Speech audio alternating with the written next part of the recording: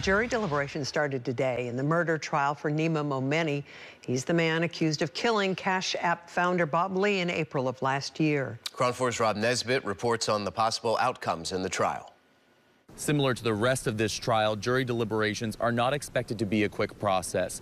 12 men and women on the jury deciding the fate of Momeni. Jury deliberations started Wednesday, with the judge giving her final instructions to start the morning.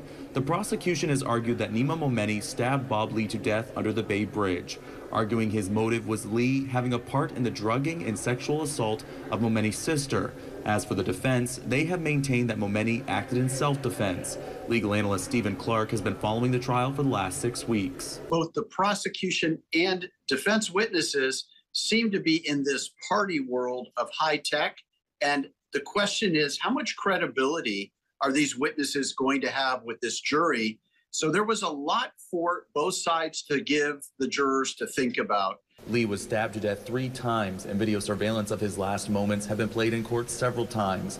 During closing arguments Tuesday afternoon, the defense played a video showing Lee outside San Francisco's Battery Club less than 5 hours before he was killed, claiming the video shows the 43-year-old using the same knife he was killed with to snort drugs.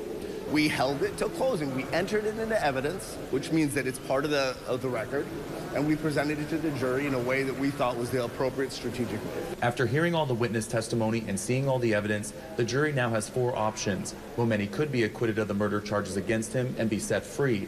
Clark explained other possible verdicts. First, considering the first-degree murder, if they come back that the DA didn't prove that, they will then consider voluntary manslaughter and then move down to involuntary manslaughter. So they have to be unanimous one way or the other before they move to the next charge. A guilty verdict of first-degree murder would likely result in life in prison for Momeni. Court has ended for today, so jury deliberations will resume Thursday morning. Reporting in San Francisco, I'm Rob Nesbitt, KRON 4 News.